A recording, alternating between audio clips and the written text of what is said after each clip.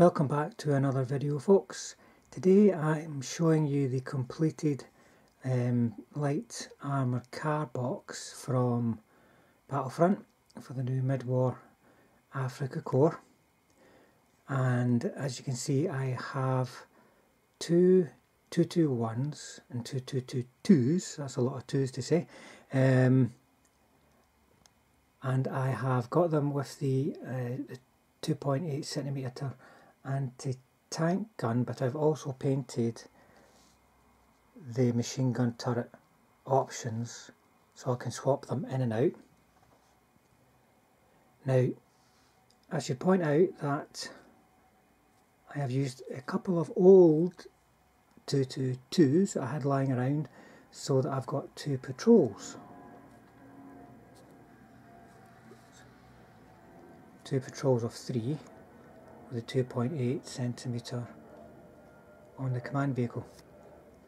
Now it's worthwhile going over the differences. Let's bring these two out.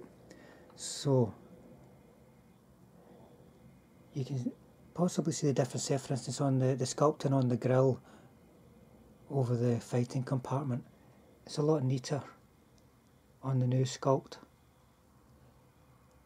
It's not so neat on the old one, but I'd prefer the wire mesh on the old one to the new one because this is a bit soft on detail. You know, you can see bald patches. But otherwise, I do prefer the newer sculpt.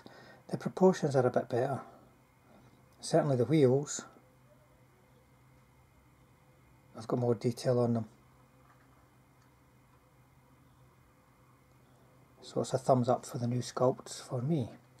Oh, and you can also see, whilst we're here, let's have a look at some of the stowage I've put on these things. I mean, these guys are running around the desert on their own devices, so I've got them with camouflage netting, bed rolls, tarpaulins, and you can see as well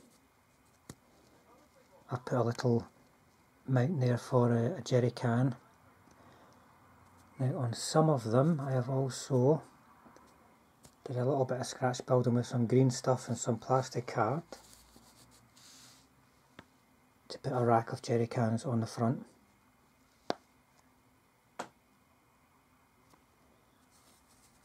So between them they've got lots of extra cans of fuel. Now I've painted these in the way that will be familiar to you if you've seen my How to Paint the Africa Corps videos. You can see I've got distressing around all the edges, and there's some modulation and streaking, light streaking, dark streaking. The crew on this one are a metal crew. They are from Armoured or a Hummel, I can't quite remember what. I think it might be a Hummel, but they've been put to use. And you can see the overall worn veteran look that these guys have. Here's another good example of the difference in the sculpt between the wheels and the new, which is the closer of the pair there, and the old.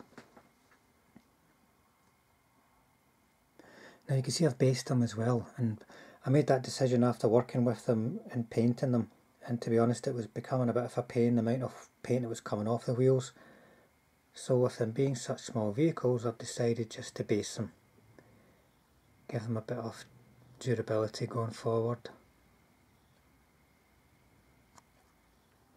And that's the standard basing that's on my infantry units, and there's a video. You can see I would do that on the video how to paint the Africa Corps blister. So overall, it's two very nice little units, incredibly cheap in terms of points in the game. You're going to have to be careful with them because they've got smashed to bits very easily, but I could imagine these getting in and about and harassing artillery and anti-tank guns getting around their flanks and causing a bit of a nuisance. So there you go, with the addition of a couple of old sculpts of the 222s, there are 2 light armoured car patrols for my growing DAK company.